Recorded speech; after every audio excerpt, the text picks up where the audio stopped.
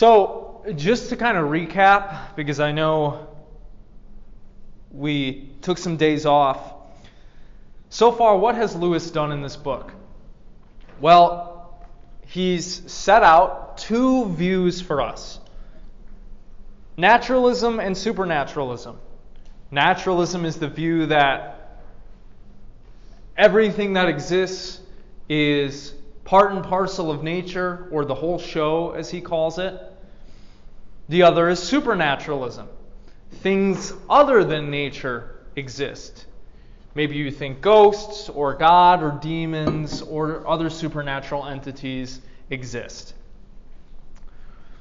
The reason why Lewis is bringing this up is because the book is about whether miracles are possible, and whether they actually happen or have happened in human history. What we're going to see in this chapter, chapter 3, is Lewis providing an argument for why, if we're going to be rational people and use reason and logical argumentation to try to arrive at the truth, there is an inherent difficulty with the naturalist viewpoint in doing that. So, we're going to try to read through this chapter, see how far we get, and I'm going to play some videos for you that are going to provide some arguments as to why this view of naturalism, which is kind of held by the contemporary scientific community, is thought to be, this is the right way to look at things, either cannot be known or it cannot be justified using reason. So, let's continue with chapter 3. We cannot have it both ways, and no sneers at the limitations of logic amend the dilemma.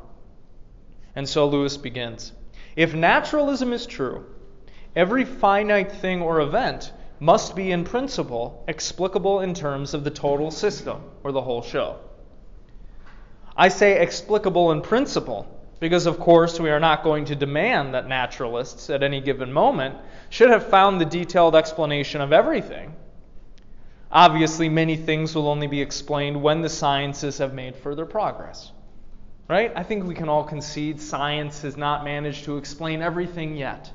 Right? But maybe you have hope that it will be able to, or that it can. But if naturalism is to be accepted, we have a right to demand that every single thing should be such that we see, in general, how it could be explained in terms of the total system. If any one thing exists, which is of such a kind that we see in advance the impossibility of ever getting it that kind of explanation, then naturalism would be in ruins. If necessities of thought force us to allow to any one thing any degree of independence from the total system, if any one thing makes good a claim to be on its own, to be something more than an expression of the character of nature as a whole, then we have abandoned naturalism. For by naturalism we mean the doctrine that only nature, the whole interlocked thing or system, exists. And if that were true, everything and event would, if we knew enough, be explicable without remainder as a necessary product of the system. The whole system being what it is, it ought to be a contradiction in terms if you are not reading this book at the moment. And conversely, the only cause why you are reading it ought to be the whole system. At such and such a place and hour was bound to take that course. One threat against strict naturalism has recently been launched, on which I myself will base no argument, but which it will be well to notice. The older scientists believed that the smallest particles of matter moved according to strict laws. In other words, that the movements of each particle were interlocked with the total system of nature. Some modern scientists, however, seem to think, if I understand them, that this is not so. They seem to think that the individual unit of matter moves in an indeterminate or random fashion. Moves, in fact, on its own, or of its own accord. The regularity which we observe in the movements of the smallest visible bodies is explained by the fact that each of these contains millions of units, and that the law of averages therefore levels out the idiosyncrasies of the individual unit's behavior. The movement of one unit is incalculable, just as the result of tossing a coin once is incalculable. The majority movement of 1 billion units can, however, be predicted, just as if you tossed a coin 1 billion times, you could predict a nearly equal number of heads and tails. Okay, so is this an idea you've heard before? Do you know what argument he's bringing up here? If you know anything about the history of physics, that'll clue you into what there is debate about nowadays. About why everything is the way that it is.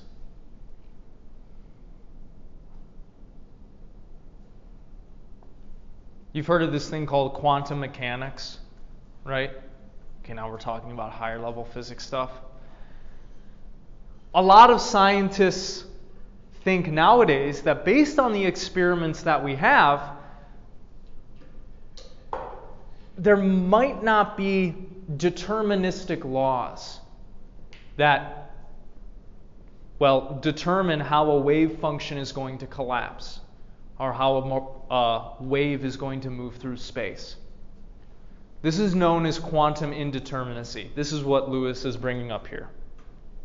Quantum indeterminacy, and to go along with this, things like the Heisenberg uncertainty principle seem to imply that reality is part of its nature like fuzzy. Have you ever heard this idea that you cannot know both the position and the velocity of a particle at the same time? That's related to this idea.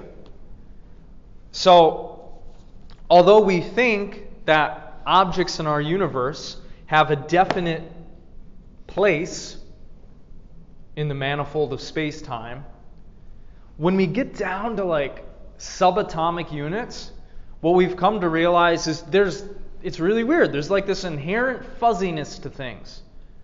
And what seems to govern how a wave function progresses and evolves has to do with probability and probability distributions.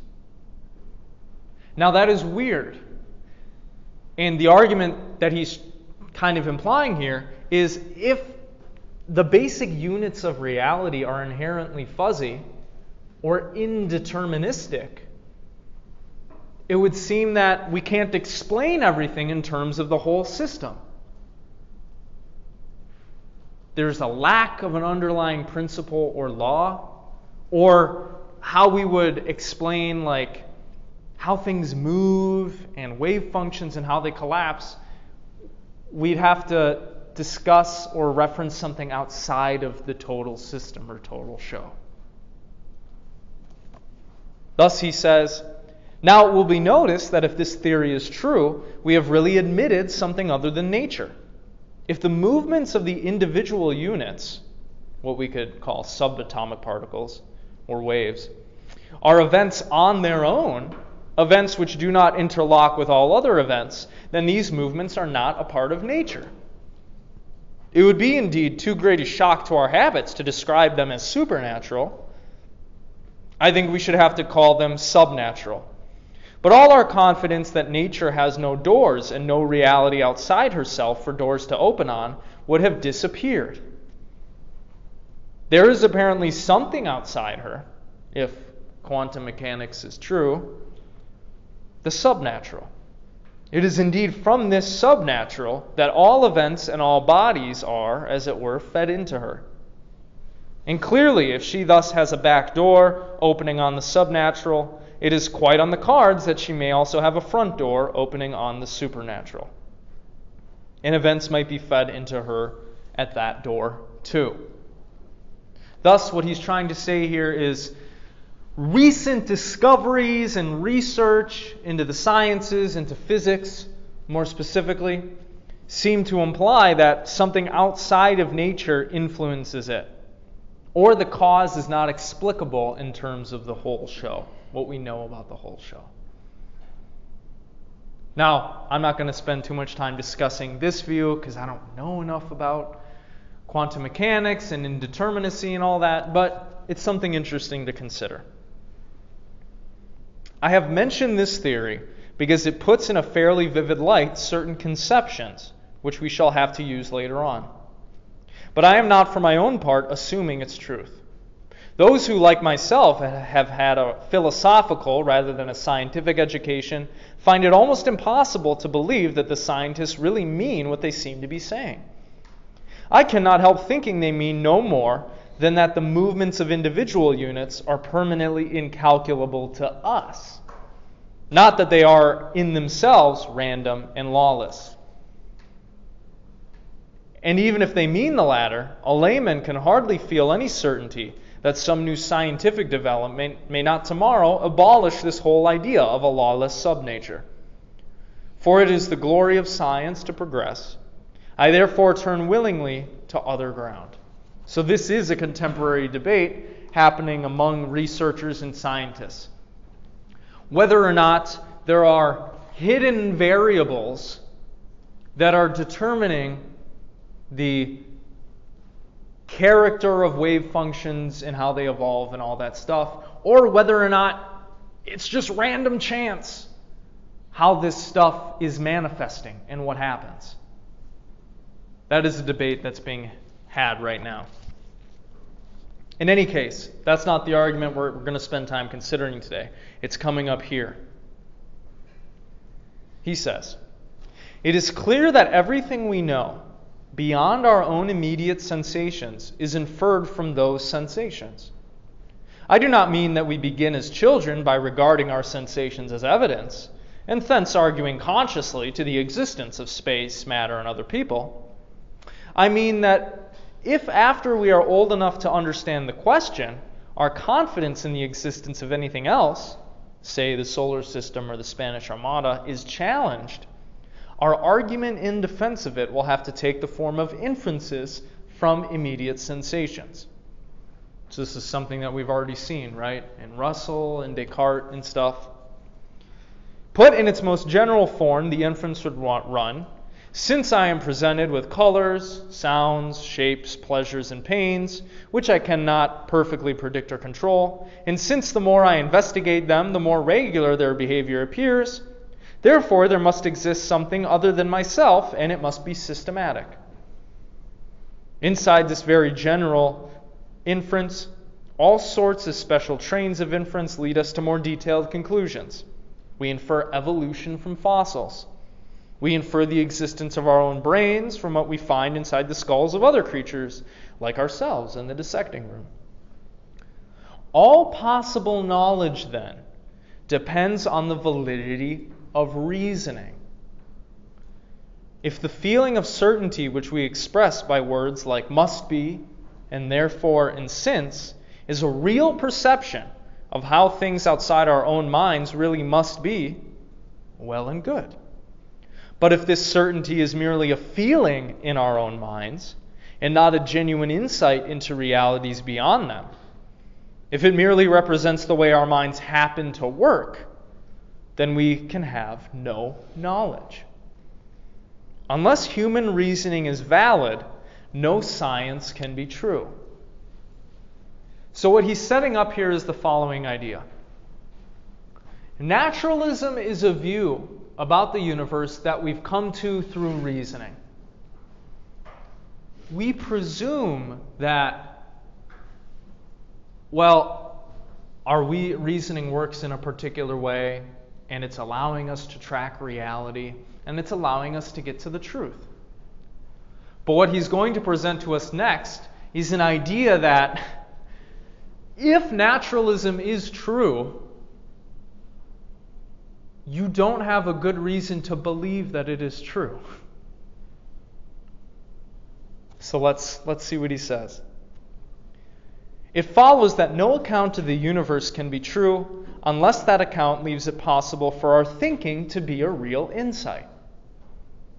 A theory which explained everything else in the whole universe, but which made it impossible to believe that our thinking was valid, would be utterly out of court. For that theory would itself have been reached by thinking.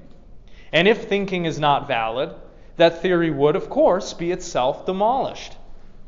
It would have destroyed its own credentials. It would be an argument which proved that no argument was sound. A proof that there are no such things as proofs, which is nonsense. Thus, a strict materialism refutes itself for the reason given long ago by Professor Haldane. If my mental processes are determined wholly by the motions of atoms in my brain, I have no reason to suppose that my beliefs are true. And hence, I have no reason for supposing my brain to be composed of atoms. So this is what's known as the materialistic argument against knowledge. Let's say, for example, that again, you are just a thing composed of matter, material stuff. Particles and waves operating according to natural laws. What would that mean? Well, that would mean that you have certain beliefs and views just because of what your atoms in your brain are doing. Do you have any control over what the atoms in your brain are doing? Then it would seem like any belief that you have, if it is true, is just a happy accident. Right? So, that's an interesting argument. If materialism is true, you don't have any good reason to believe in it. Why? Any belief in it would be a happy accident, not the result of rational reasoning. Just, that's just what the particles made you think. Okay, so what do you think about that?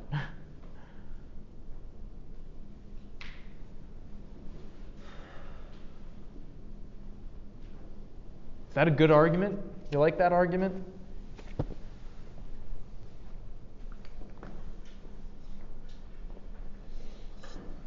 If everything you think and believe is just what your brain is making you do, following certain natural deterministic laws, do you have any good reason to think that your beliefs are true?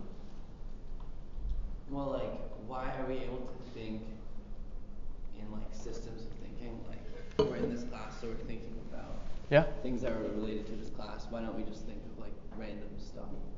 Well, we're just being determined to think on this view, what we think.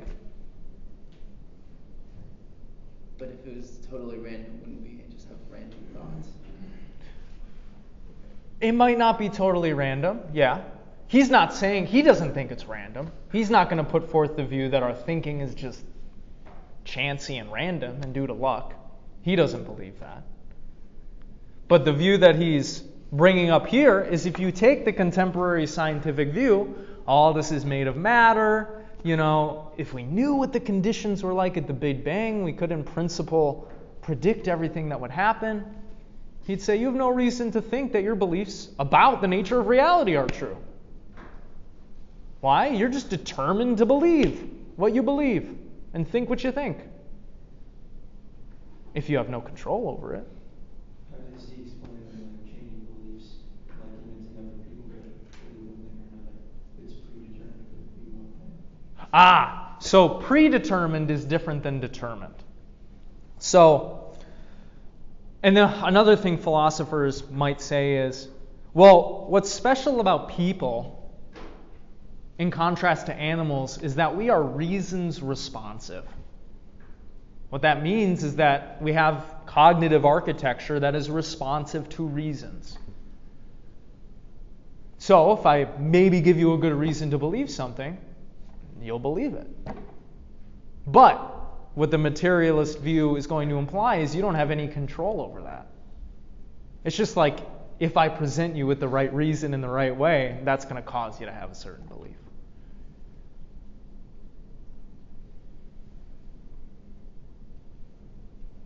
Okay, so maybe just let that sit, reflect on that. The main argument we're going to discuss is coming up next. Maybe you don't believe that it's all made of just matter. Maybe there's more to things than that. But let's say you're still a naturalist. Okay? Let's say you just think all this is natural. It's all part and parcel of nature. There's no God. There's nothing supernatural. There's nothing subnatural. None of that. Okay? What does Lewis say? Naturalism, even if it is not purely materialistic, seems to me to involve the same difficulty, though in a somewhat less obvious form. It discredits our processes of reasoning, or at least reduces their credit to such a humble level that it can no longer support naturalism itself. The easiest way of exhibiting this is to notice the two senses of the word because. We can say, grandfather is ill today because he ate lobster yesterday. We can also say, grandfather must be ill today because he hasn't got up yet. And we know he is an invariably early riser when he is well. In the first sentence, because indicates the relation of cause and effect. The eating made him ill. In the second, it indicates the relation of what logicians call ground and consequent. The old man's late rising is not the cause of his disorder, but the reason why we believe him to be disordered. There is a similar difference between he cried out because it hurt him, cause and effect, and it must have hurt him because he cried out, ground and consequent. We are especially familiar with ground and consequent because, in mathematical reasoning, A equals C because, as we have already proved, they are both equal to B. The one indicates a dynamic connection between events or states of affairs, the other a logical relation between beliefs or assertions. Now, a train of reasoning has no value as a means of finding truth unless each step in it is connected with what went before in this logical way. If our B does not follow logically from our A, we think in vain. If what we think at the end of our reasoning is to be true, the correct answer to the question, why do you think this, must begin with the ground consequent because, or by talking about the logic, the train of logic. On the other hand, every event in nature must be connected with previous events in the cause and effect relation. But our acts of thinking are events. Therefore, the true answer to why do you think, according to naturalism, must begin with the cause-effect because. Unless our conclusion is the logical consequent from a ground, it will be worthless and could be true only by a fluke. Unless it is the effect of a cause, it cannot occur at all. It looks, therefore, as if, in order for a train of thought to have any value, these two systems of connection must apply simultaneously to the same series of mental acts. But unfortunately, the two systems are wholly distinct. To be caused is not to be proved. Let's say I put a microchip in your brain and I press a button and I cause you to have a certain belief. Does that mean you have good reason to have that belief? If I just cause you to have it by pressing a button. No, right? And Lewis is going to say, actually, when we talk about certain beliefs being caused in people, we take that as evidence that they don't have good reason to believe the thing they believe. They were just caused to have it. There's no relation between you happening to have a certain belief and you getting there based on logic. To be caused is not to be proved. Wishful thinkings, prejudices, and the delusions of madness are all caused, but they are ungrounded logically. Indeed, to be caused is so different from being proved that we behave in disputation as if they were mutually exclusive. The mere existence of causes for a belief is popularly treated as raising a presumption that it is groundless. And the most popular way of discrediting a person's opinions is to explain them causally. You say that because you are a capitalist, or a hypochondriac, or a mere man, or only a woman. The implication here is that if causes fully account for a belief, then since causes work inevitably, the belief would have had to arise whether it had logical grounds or not. We need not, it is felt, consider grounds for something which can be fully explained without them. But even if grounds do exist, what exactly have they got to do with the actual occurrence of a belief as a psychological event? If it is an event, it must be caused. It must in fact be simply one link in a causal chain which stretches back to the beginning and forward to the end of time. How could such a trifle as lack of logical grounds prevent the belief's occurrence? Or how could the existence of grounds promote it? There seems to be only one possible answer. We must say that just as one way in which a mental event causes a subsequent mental event, by association, so another way in which it can cause it is simply by being a ground for it. For then being a cause and being a proof would coincide. But this, as it stands, is clearly untrue. We know by experience that a thought does not necessarily cause all or even any of the thoughts which logically stand to it as consequence stand to ground.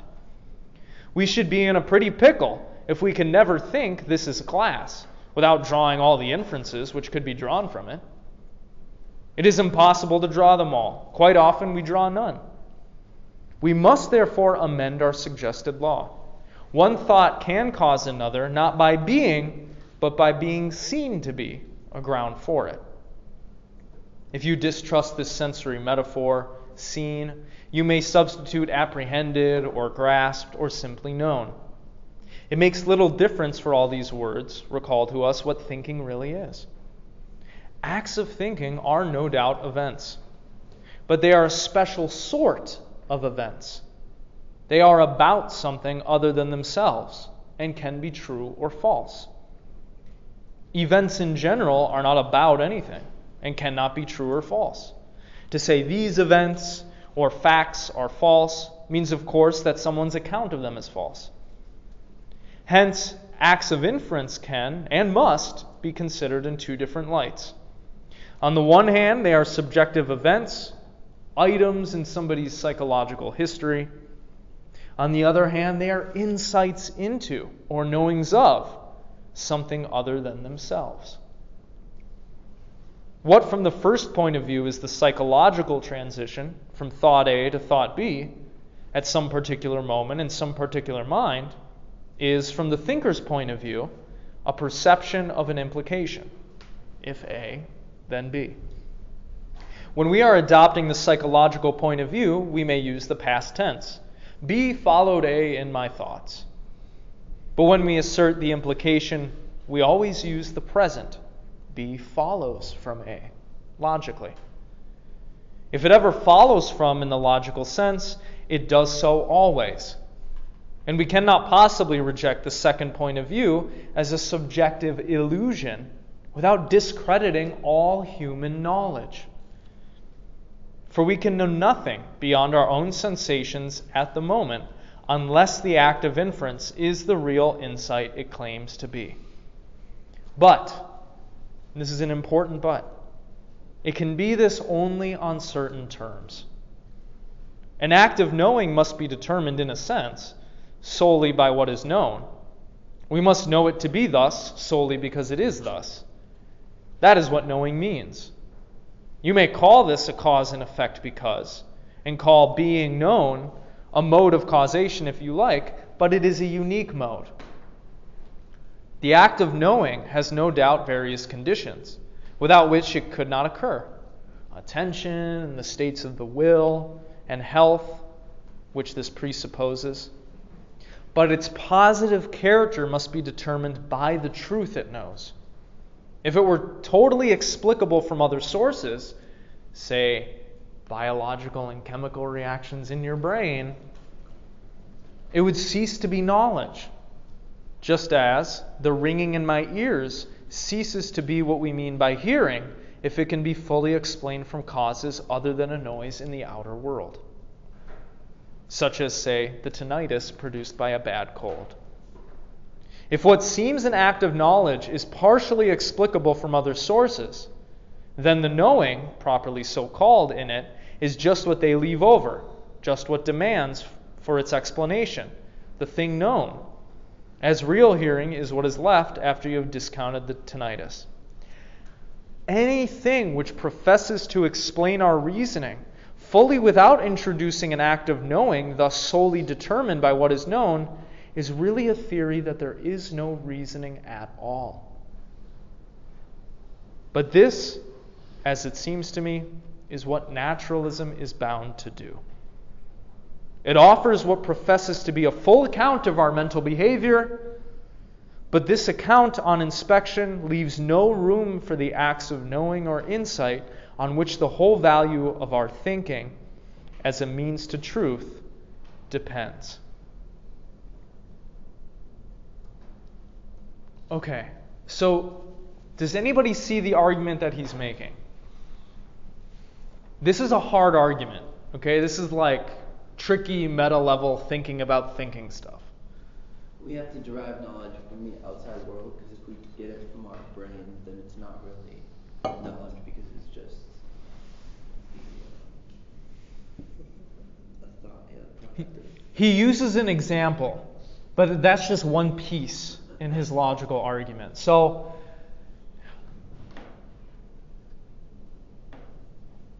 I guess the way that we could reframe that is, our thinking needs to be a particular way if we're going to claim to have knowledge or reason to believe something. What do you mean by that? It has to be specific, like a specific way. If I put, to use the previous example, a microchip in your brain, and I pressed a button, and that just caused you to believe that the sky is blue, would you say you know that the sky is blue? That's what C.S. Lewis is trying to say, something like that. If your beliefs or thoughts, if we can just explain them in terms of physical causes, chemical reactions, biological reactions, you don't have a reason to believe what you believe in that instance. You don't have a justification for it. And he would even say, we wouldn't even call that knowledge. Unless you reasoned on the basis of, what you see or logic that the sky is blue. If I just caused you to have that belief,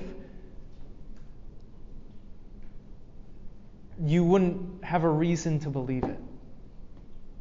It wouldn't be logical or rational to believe that. But this is what he's going to say is what naturalism implies. He's going to say this view that everything is a part of nature, that follows these physical laws, that applies to acts of thinking too.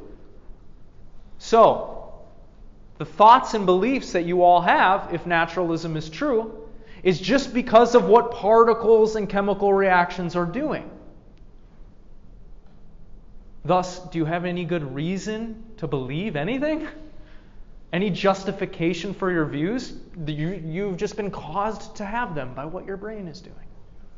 So naturalism undermines itself.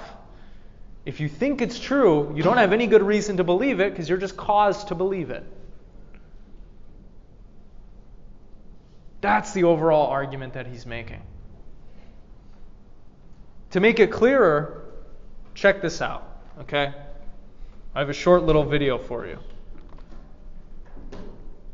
Hopefully this will make it a little clearer. Ask this to you. Is there a scientific basis for the concept of free will in human beings? And if not, is there a biological evolutionary reason why all of us believe we have free will? The late Christopher Hitchens, when asked, does he believe in free will, replied, I have no choice.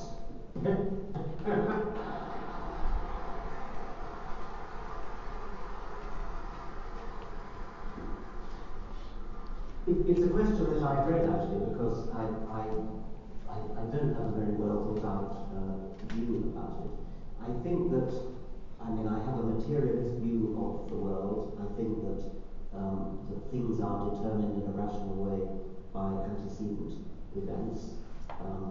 And so that commits me to the view that when I think I have free will, I think that I'm exercising free choice.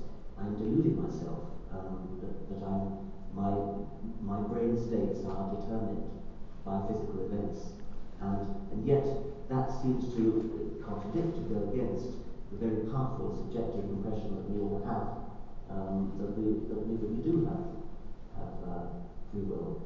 I think all I can do is recommend the works of my colleague Daniel Dennett on the subject, which are fascinating. And there's a new book by another colleague, Seton Hill University. Yes. I also have to agree that I think that everything I know about the world tells me that there's no such thing as free will. I just think we act, but we act, but the world behaves as if there's free will, and so it doesn't make much difference. Just like the particles in a room, we can discuss them statistically, and they behave as if they can do things that they're not being forced to do. It's just statistics.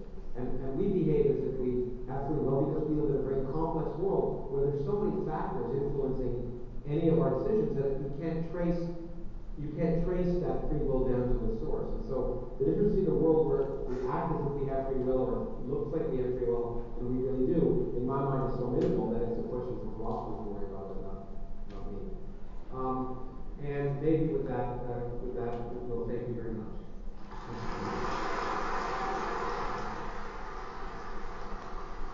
Okay, so this is the contemporary scientific view, right? The naturalistic, materialistic view. The reason why things are the way they are is because of how matter behaves according to certain laws of nature. What that would imply is the reason you have the thoughts and feelings and beliefs that you do is because of what particles are doing in your brain. So, if you believe you have free will, well, that's probably not true, right? You're deluding, it's an illusion, you're deluding yourself into thinking that because you're just going to believe whatever the particles make you believe, however they're behaving and interacting. Now, when it comes to thinking, the same would also apply.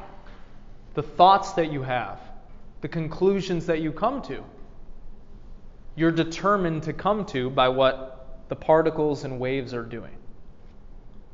So that is the view that naturalism seems to imply. Now, listen to a rebuttal by the apologist, Dr. Greg Bahnsen, as to why there's an issue with this. Let me talk about freedom in our thinking. If naturalism is true, that is, that all that exists is in the natural order, and there isn't anything that goes beyond man's experience in time. If naturalism is true, then the naturalist has no reason to believe his naturalism. You write that down and I'll explain why it's true. If naturalism is true, the naturalist has no reason to believe it. Has no reason to believe it. Because you see, naturalism says all of our thinking is just electrical chemical responses. All of our thinking is subject to the laws of chemistry and physics. Which is to say, all of our thinking is determined by the factors in the physical world or in the physical brain, in the environment around us. All of our thinking is, in principle, predictable then. This is just following the laws of nature. Usually more sophisticatedly, but the laws of physics and biology and chemistry and so forth. But the point is, human thinking is just a species of the physical world and its operation. Human thinking is just, it's on the same order, but not the same level of sophistication as weeds grow. And so if naturalism is true, then the person who's propounding it why? Because his or her brain has required them by the laws of physics and chemistry and biology to say this sort of thing. It's not as though they have the freedom and self-awareness to think about different theories, evaluate evidence, and make a choice as to which is right or wrong. They just have to say whatever they have to say. And that's why the irony is that a naturalist would promote naturalism and try to tell people it's true. You should believe that and not supernaturalism. The answer is, if naturalism is true, so that your brain is just working on the laws of physics, then you have no reason to believe naturalism is true, since the laws of physics require you to say that.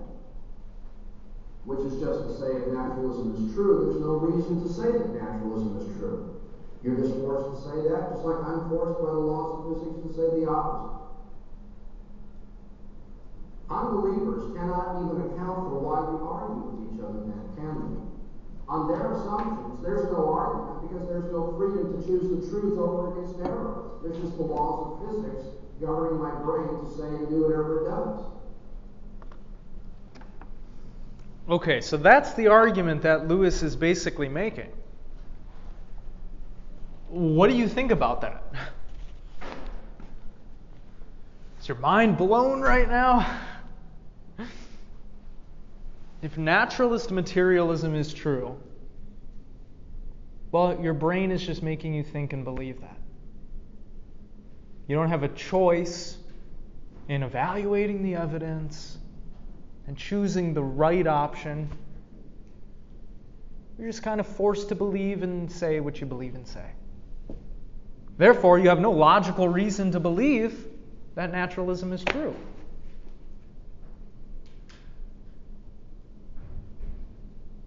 What do you think?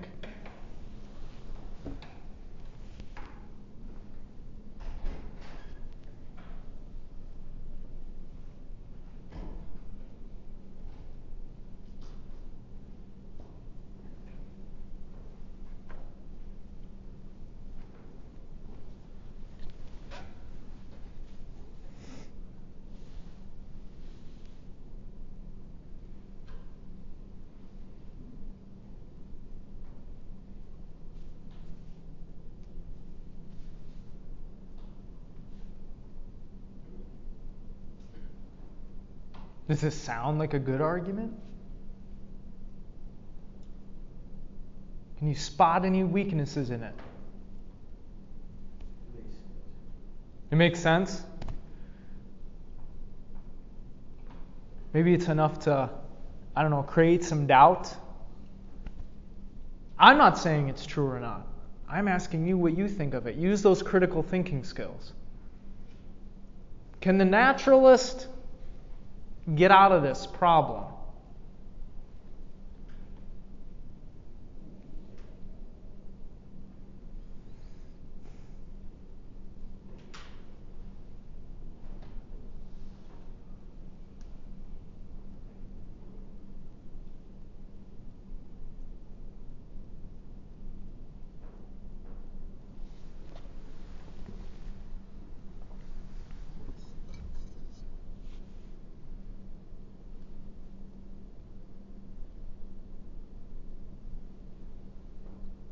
Well, since y'all are either thinking really hard or dead tired, how about this? What if we bring evolution into this? What if we say, look, we're evolved beings, our capacities to interpret and understand the world have gotten better over time. We're good enough at doing that. Our capacities give us the ability to understand at least enough about the natural world because they've been subject to this long selection process where, what was true enough is what allowed us to continue living. Right? So our capacities have gotten better over time because those mutations that allow us to think better and apprehend the world better have piled up and they've become more instantiated in us. What about that?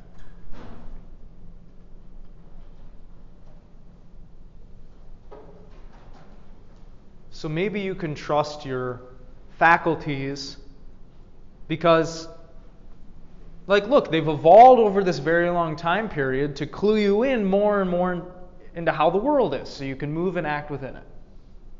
What about that?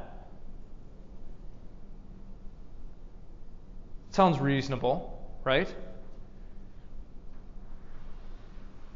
Lewis discusses that next.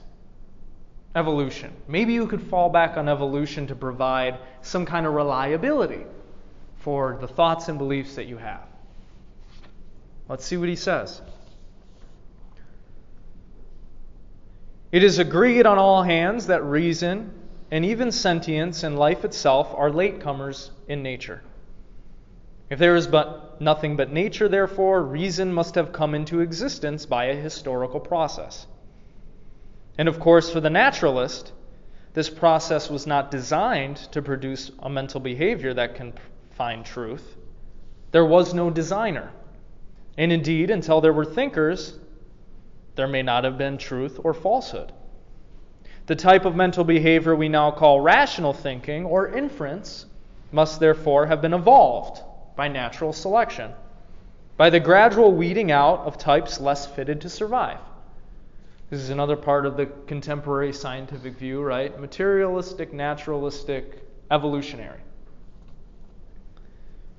Once then, our thoughts were not rational.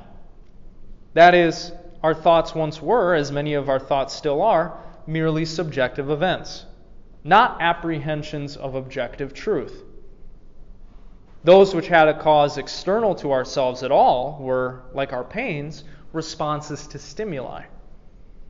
Now, natural selection could operate only by eliminating responses that were biologically hurtful and multiplying those which tended to survival. But it is not conceivable that any improvement of responses could ever turn them into acts of insight, or even remotely tend to do so. The relation between response and stimulus is utterly different from that between knowledge and truth known. Our physical vision is a far more useful response to light than that of the cruder organisms, which have only a photosensitive spot. But neither this improvement nor any possible improvements we can suppose could bring it an inch nearer to being a knowledge of light. It is admittedly something without which we could not have had that knowledge. But the knowledge is achieved by experiments and inferences from them, not by refinement of the evolutionary response. It is not men with specially good eyes who know about light, but men who have studied the relevant sciences. In the same way, our psychological responses to our environment, our curiosities, aversions, delights, expectations, could be indefinitely improved from the biological point of view without becoming anything more than mere responses, far from amounting to their conversion into valid inferences. Might be conceived as a different method of achieving survival, an alternative to reason, a conditioning which secured that we never felt delight except in the useful, nor aversion save from the dangerous, and that the degrees of both were exquisitely proportional to the degree of real utility or danger in the object, might serve us as well as reason, or in some circumstances better. Besides natural selection, there is, however, experience. Experience originally individual, but handed on by tradition and instruction. It might be held that this, in the course of millennia, could conjure the mental behavior we call reason, in other words, the practice of inference, out of a mental behavior which was originally not rational. Repeated experiences of finding fire or the remains of fire where he had seen smoke would condition a man to expect fire whenever he saw smoke. This expectation, expressed in the form, if smoke, then fire, becomes what we call inference. But have all our inferences originated in that way? But if they did, they are all invalid inferences. Such a process will no doubt produce expectation. It will train men to expect fire when they see smoke, in just the same way as it trained them to expect that all swans would be white until they saw a black one, or that water would always boil at 212 degrees until someone tried a picnic on a mountain. Such expectations are not inferences and need not be true. The assumption that things which have been conjoined in the past will always be conjoined in the future is the guiding principle not of rational, but of animal behavior. This is what's known as the problem of induction, which we'll talk about at the end of class. Reason comes in precisely when you make the inference, since always conjoined, therefore probably connected, and go on to attempt the discovery of the connection. When you have discovered what smoke is, you may then be able to replace the mere expectation of fire by a genuine inference. Till this is done, reason recognizes the expectation as a mere expectation. Where this does not need to be done, that is, where the inference depends on an axiom, we do not appeal to past experience at all. My belief that things which are equal to the same thing are equal to one another is not at all based on the fact that I have never caught them behaving otherwise. I see that it must be so. That some people nowadays call axioms tautologies seems to me irrelevant. Okay, blah, blah, blah, blah, blah. Moving down. If nature is a totally interlocked system, then every true statement about her would be a tautology to an intelligence that could grasp that system in its entirety. But, it will be said, it is incontestable that we do in fact reach truths by inferences. Certainly, the naturalist and I both admit this. We could not discuss anything unless we did. The difference I am submitting is that he gives, and I do not, a history of the evolution of reason, which is inconsistent with the claims that he and I both have to make for inference as we actually practice it. For his history is, and from the nature of the case can only be, an account in cause and effect terms of how people came to think the way they do. And this, of course, leaves in the air the quite different question of how they could possibly be justified in so thinking. This imposes on him the very embarrassing task of trying to show how the evolutionary product which he has described could also be a power of seeing truths. But this very attempt is absurd, and I'll shut up here in a second.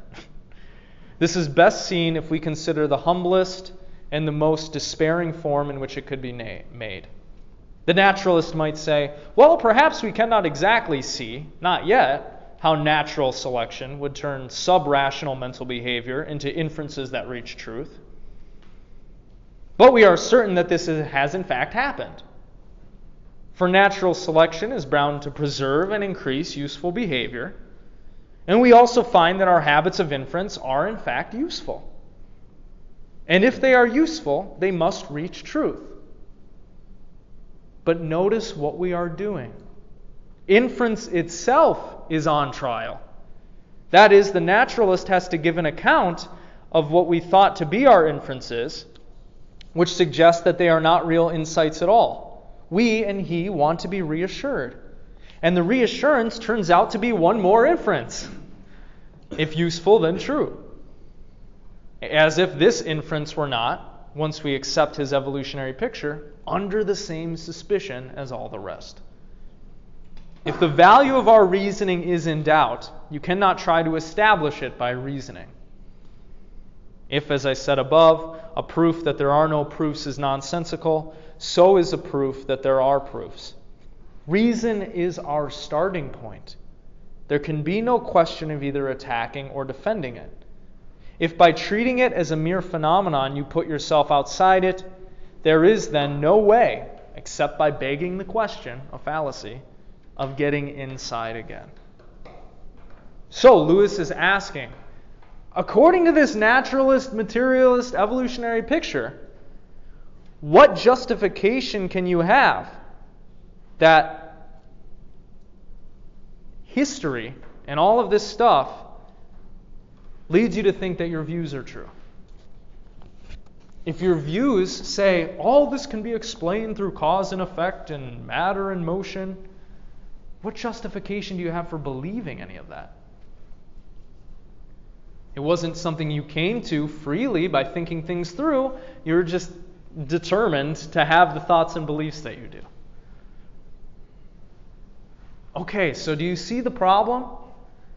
You see the issue here? This is a very strange argument, but I think it's a powerful one. we start with reason, and we conclude naturalism, materialism, evolution. But that stuff would seem to undermine us having any good reason or justification for believing in that stuff. Yes? That's tough, but my justification of my beliefs, like, to me, what I find to be real doesn't make it so. For instance, sure. My son, he's 12, and dude, he's like so freaking different than I was.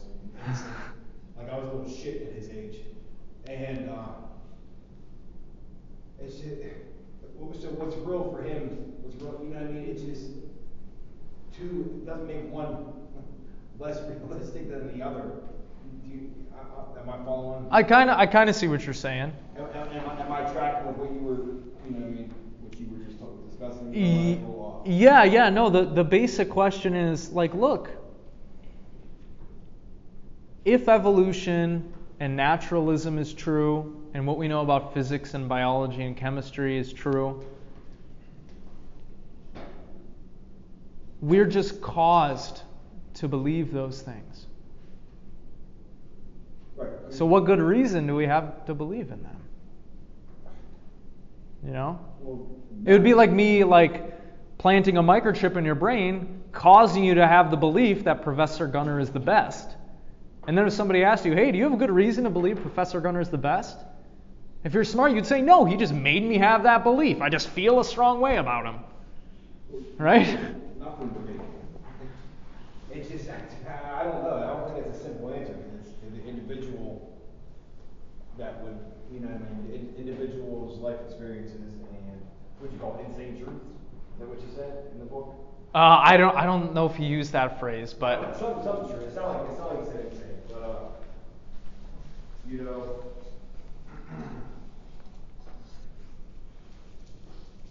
I can't help but to believe. That's exactly what the naturalist picture is saying. Like, you can't help to believe what you're going to believe. Right. And so when we're trying to look at things objectively and rationally, if we think that's how the world works, we have to concede, I just believe what I believe, and you believe what you believe, and I didn't come to my beliefs freely of rational reasoning choice. It's just, there it is. I'm also on board that just because it's real to me isn't make it real. Sure. Globally. Yeah. I don't know if I just kind of. No, that. Why should I just kind of? No, it's definitely related. Yeah.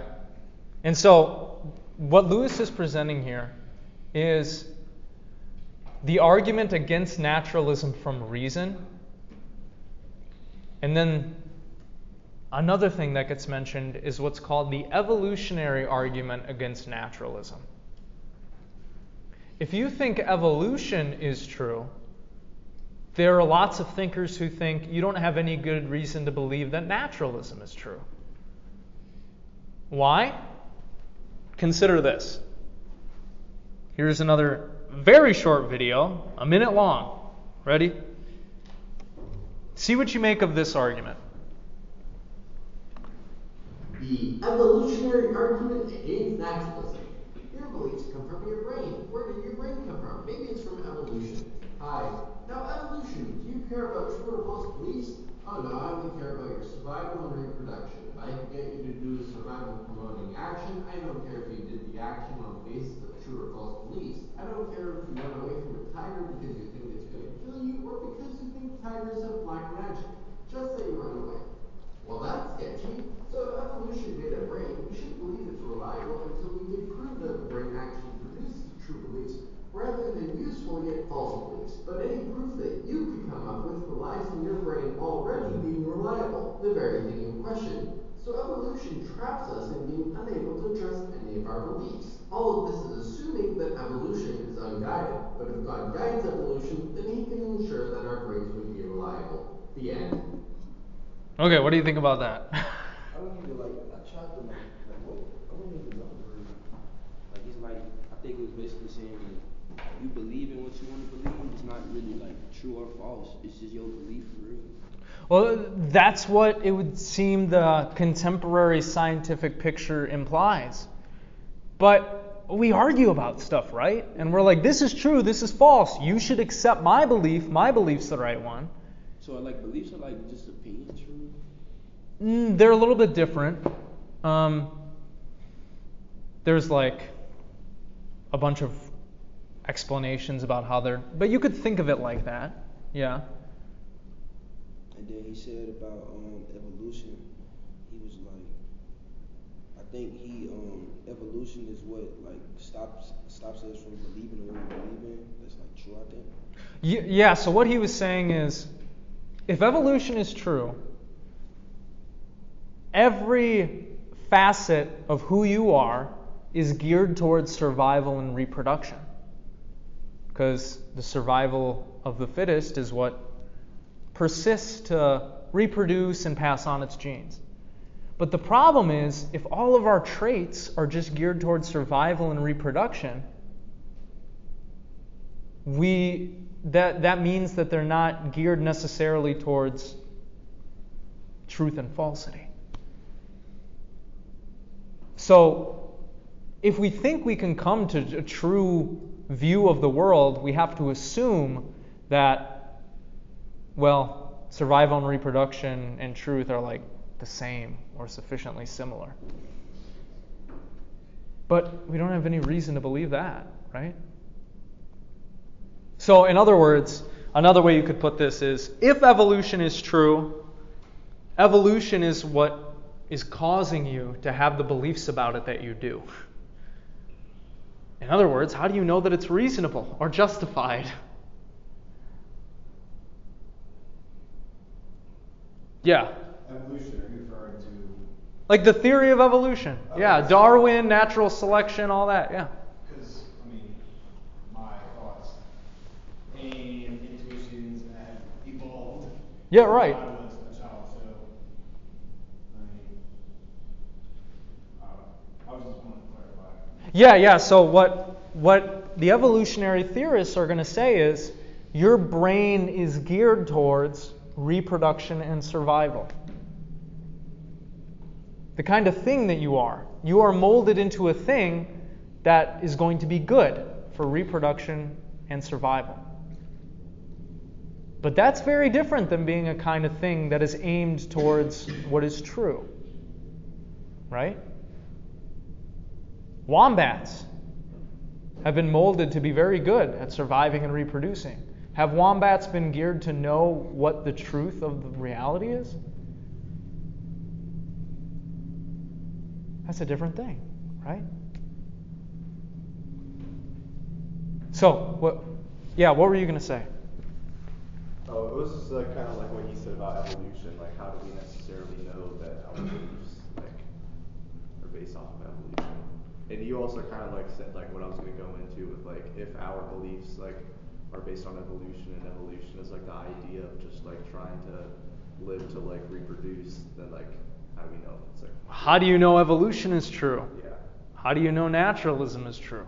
Yeah, these are really weird puzzles. Because we also right? we don't really know, we know a little bit, but we don't know everything that came before us. Now we really only know about, like 5,000, 10,000 years. Yeah, like that. Maybe even less, because, burning of the Library of Alexandria and all these things. Yeah. And if they have to have explanations, then what do we have to be able to like explain like all those like billions of years of evolution that came prior? Yeah, I mean, we don't have a good explanation of it so far, but maybe we'll figure it out, But if naturalism is true, what we figure out is just what we're determined to think. So then how do we know it's true? And then if evolution is true, well, we've evolved to think that way. And then how do we know that is on the right track? Of what really is, of how things really work.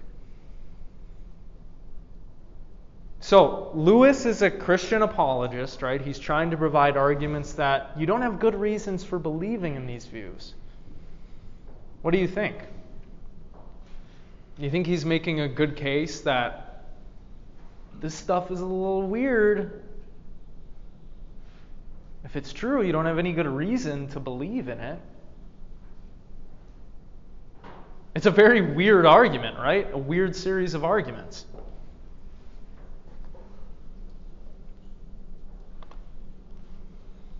Or to put it this way, this was from a class that I taught a while ago. This is in the context of morality, but consider this. This is basically a recapitulation of the argument just given in the video. It's just from Sharon Street, who says, if she's relating to this to morality, if evolution is true, we don't have good reason to believe we know what's objectively good and wrong. Or good and bad, morally speaking. But you could apply that to other domains of knowledge as well. Human systems of moral, evaluative judgments are thoroughly saturated with evolutionary influence because natural selection has shaped human psychological dispositions. Natural selection selected for those judgments according to biological fitness, rather than tracking truths of the realist kind. If human moral beliefs shaped by evolution align with moral truths, then this would be sheer coincidence. So we are not justified in thinking such a coincidence has occurred. Thus, we cannot justifiably believe that our moral beliefs accurately represent independent moral truths. But you could apply this to other stuff as well, right? If all of our characteristics, traits, thought processes, brain chemistry, if all that stuff is a product of evolution, that would seem to geared towards biological fitness. What reason do we have believe that that lines up or is parallel with the true? What is true? Our ability to know what's true. These are puzzles, man. Like, they're really hard to unpack and try to discuss. You all have any thoughts about them? You're like, I'm completely lost. I don't know what's going on at all. Yeah. I think it takes us back to, I forget who it was, the Meditations. Descartes, yeah. Where if we don't believe that what we know is true, then what can we believe? You know? It would seem like, at least according to Lewis, if we accept naturalism, evolution, and materialism, yeah, that would cause us to doubt, like, a lot of things. Yeah. Possibly even doubt our consciousness, which Descartes said we couldn't. Yeah. I mean, there are some philosophers who think that consciousness is an illusion. It doesn't exist. That the self doesn't even exist. Because I don't know.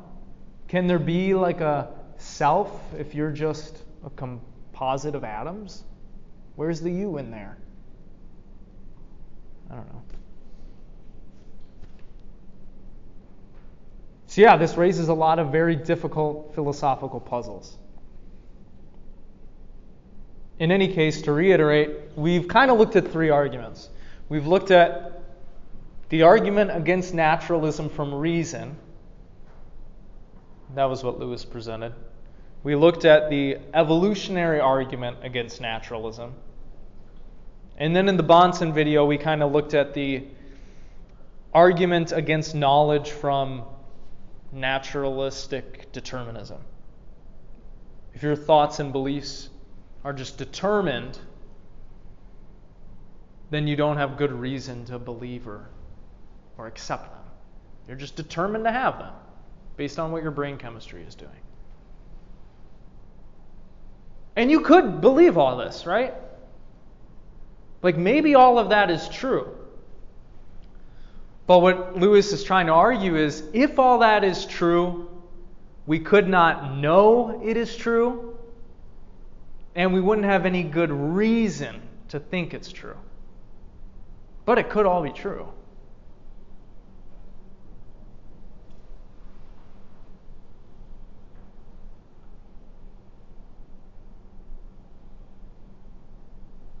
So, does anybody have any thoughts?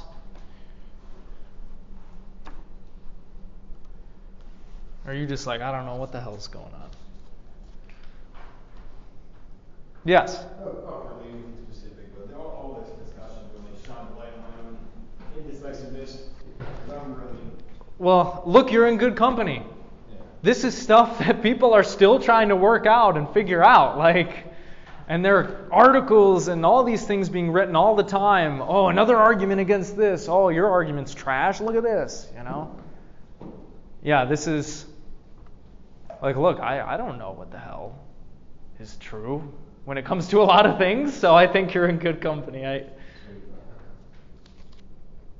Yeah, it's a very interesting argument. Okay, let's just see if we can finish some more of this. How much time do we have left? 2 minutes. 2 minutes, okay. Wait, do we need the attendance sheet or no? No, don't worry about that. In any case, I would advise you to reread this chapter. Again, what Lewis is trying to argue is if naturalism is true, you don't have any good reason to believe it. And you couldn't know that it's true. That's another thing that he's implying here. And so he says at the very end of this chapter, this is the prime thinking and reasoning is the prime reality on which the attribution of reality to anything else rests. If our thinking cannot be made sense of by naturalism, we can't help it. We will certainly not on that account give it up. If we do, we should be giving up nature too. And thus he's going to argue on these viewpoints that we've been discussing, the positions undermine themselves in a certain way. And so think hard about that. Think hard about whether or not these are good arguments. I would highly encourage all of you to look up this video as well. And maybe I'll just send it to y'all. This is Alvin Plantinga, Christian apologist. The evolutionary argument against naturalism. He's going to go off on it more in this video. About how if evolution is true, that seems to imply we don't have any justification or reason to believe that naturalism is true. Which is an interesting view. Okay. All right, any questions, concerns, comments? We'll try to look at chapters 4 and 5 on Thursday. We're probably not going to finish it.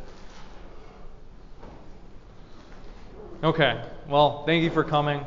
I hope you got something out of this. We'll be transitioning to easier content in the next unit. I realize this is very difficult and meta. So, all right, thank you.